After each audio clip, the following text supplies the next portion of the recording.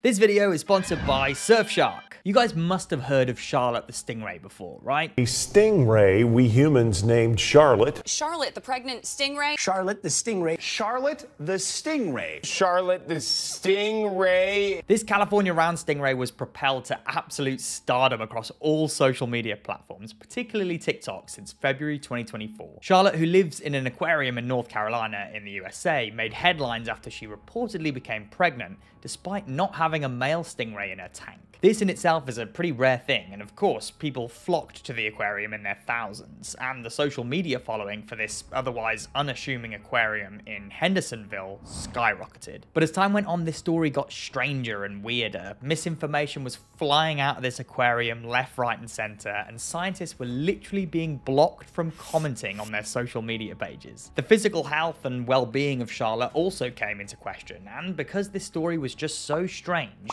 people had a lot of questions. The main one of which was, wait, was this all a scam? I had quite a few of you guys in the comments wanting a video about Charlotte the Stingray, and initially I wasn't going to do it, but then the story just started getting wilder and wilder and wilder, so much so that I just had to do a video on it. Right, okay, let's go back then to September 2023. Charlotte, a California round stingray, had been behaving strangely in her tank, of which contains no male stingrays, but does have a couple of bamboo sharks swimming around. Brenda Raymer, who's a former school teacher, actually owns the aquarium in North Carolina, which is known as the Aquarium and Shark Lab, ECCO. I should point out here, this aquarium is privately owned and is not accredited by the Association of Zoos and Aquariums. That's your first little red flag there. After noticing that Charlotte was behaving strangely, the staff later decided that they were going to have Charlotte undergo an ultrasound to see if the reason for this behavior was because she was pregnant. Fast forward to February 2024, aquarium owner Brenda posted on a private forum for aquarium owners describing a science miracle and a once-in-a-lifetime event. It was claimed that Charlotte was pregnant with 4 pups, despite not having any male stingray living with her in her tank.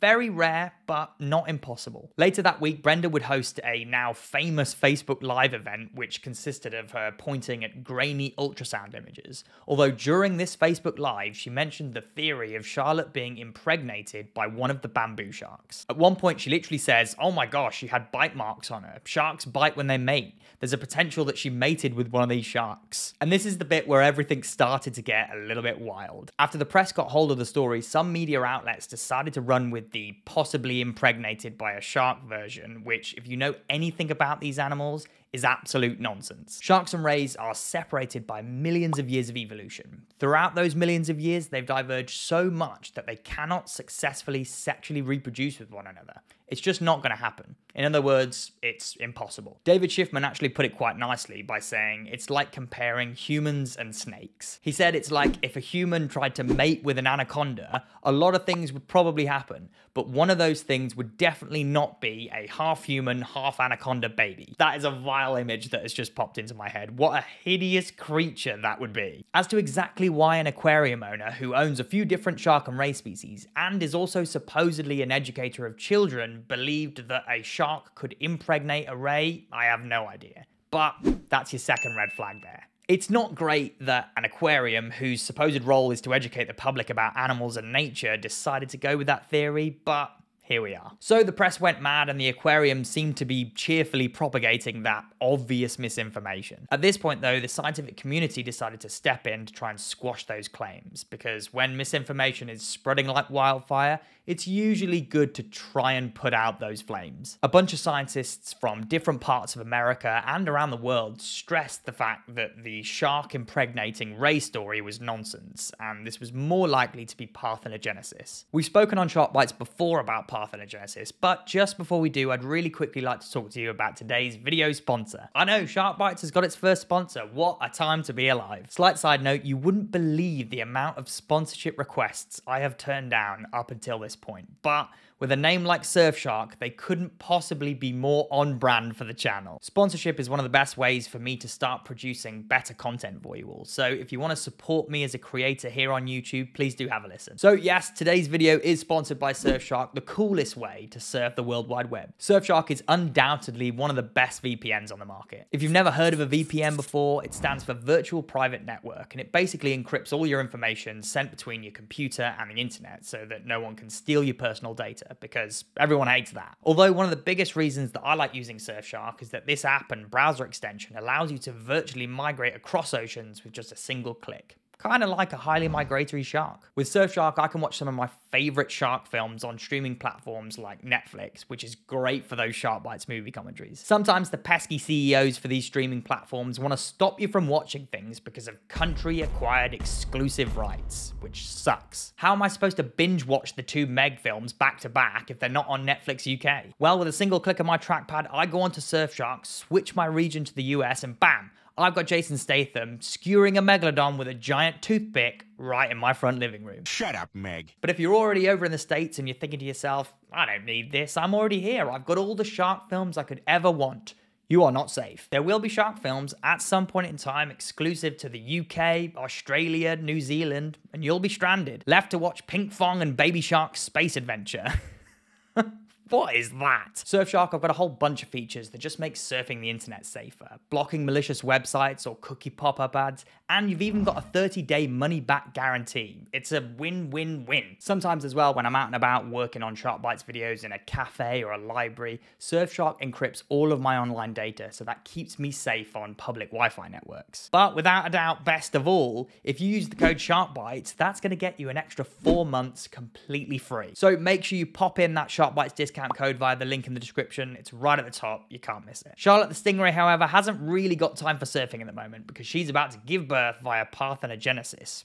Or is she? Parthenogenesis sounds complicated, but it's not too bad. I'll give you guys a brief breakdown on it. There's a few different animals within the animal kingdom that have been documented as performing virgin births. Some snake species, Komodo dragons, and a fair few insects and fish have undergone parthenogenesis before, including some sharks and rays, but within sharks and rays, it's still very, very rare. This asexual form of reproduction allows some animals to pass on their genes without using up a load of energy trying to find a mate. And this can be helpful for a species that finds itself in some kind of challenging conditions. As of February 2024, California round stingrays were not on that list of elasmoranks that perform parthenogenesis, but Charlotte the Stingray was perhaps about to be the latest addition to that list. And that's what was put forwards by the scientific community, a solid theory that has some decent backing, a rarity perhaps, but not an impossibility. After being challenged, the aquarium initially hit back by saying, well, scientists don't know everything, and we make new discoveries all the time. Which, in the broader context, is kind of true. Scientists don't know everything, and we do continually make new discoveries. But when you narrow it down to this specific incident, it kind of comes off as if you're doubling down after you've been told what you said was categorically wrong. And that's kind of what the aquarium did, although perhaps not very brazenly. Over the coming weeks, Brenda Raymer and the aquarium started to slowly drift away from the shark paternity theory in the comment sections of their posts,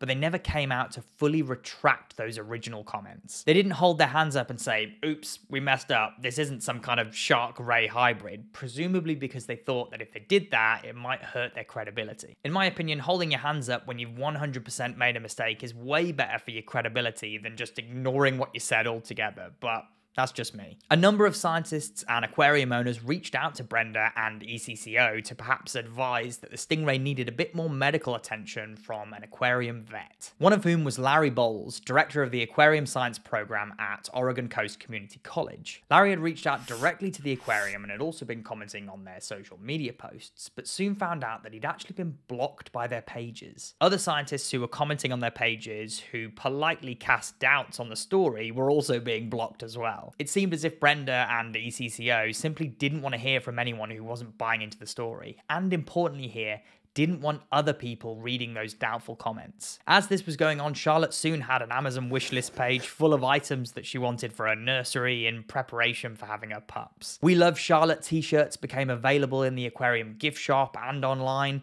the donation page of the website was jazzed up, and although I can't be sure, I imagine the money started to roll in. Speaking of self-publicity and profiteering, if you're enjoying this video so far, please do give it a like.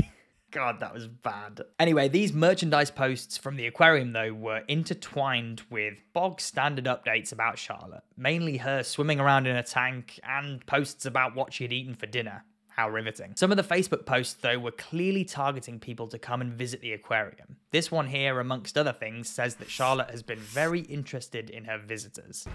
That's bait. The story itself, though, brought people into the town from all parts of the country, desperate to get a glimpse at the now famous stingray. One resident even said the traffic on the street leading up to the aquarium was often jammed for nearly half a block. The aquarium was clearly doing pretty well from all this publicity. As time went on through March and into April, Charlotte was yet to give birth to these miracle pups, and fans started to grow a bit restless. The aquarium was asking people to be patient via social media, stating there was no data that gives a specific gestation time for a shark or a ray that has performed parthenogenesis. Based on their own timeline, Charlotte became pregnant in September, and the normal gestation period for a California round ray is about 3 to 4 months. And while parthenogenesis can throw off gestation time slightly, it doesn't throw it off for months and months on end. Come April time, Charlotte had supposedly been pregnant for 6 or 7 months, nearly double the length of time for a normal California round ray pregnancy. And with each new social media post, the story changed a little bit each time.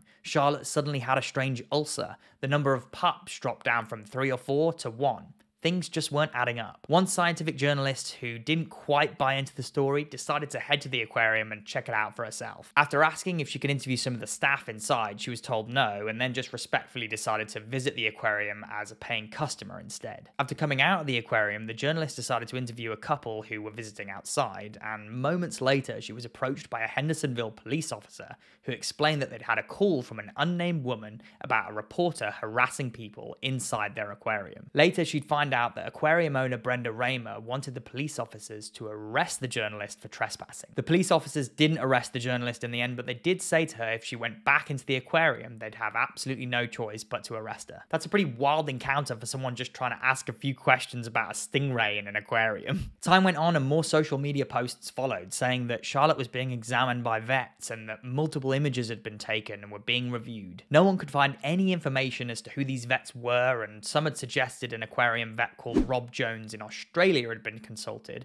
but he was proving difficult to contact. Everyone was completely in the dark. Then, as quickly as it all started, everything came to a crashing halt. A couple of weeks ago, the aquarium posted an update that Charlotte had developed a rare reproductive disease, and that had negatively impacted her reproductive system. And that was it. Charlotte the Stingray's pregnancy was no more. Rob Jones, the Australian aquarium vet who reportedly examined the ultrasound images, did an interview with the Daily Fail, claiming that he'd advised ECCO that Charlotte could be pregnant, but never said that she categorically was. He said that he'd asked aquarium owner Brenda Raymer whether there was any movement in the ultrasound footage, but claimed that he never got a reply. Brenda eventually decided to do an interview with WLOS stating that Charlotte was not pregnant, but at the same time claimed that she was not a liar and that it wasn't a scam. I don't know about you guys, but generally you very rarely have to say this was not a scam when something wasn't a scam.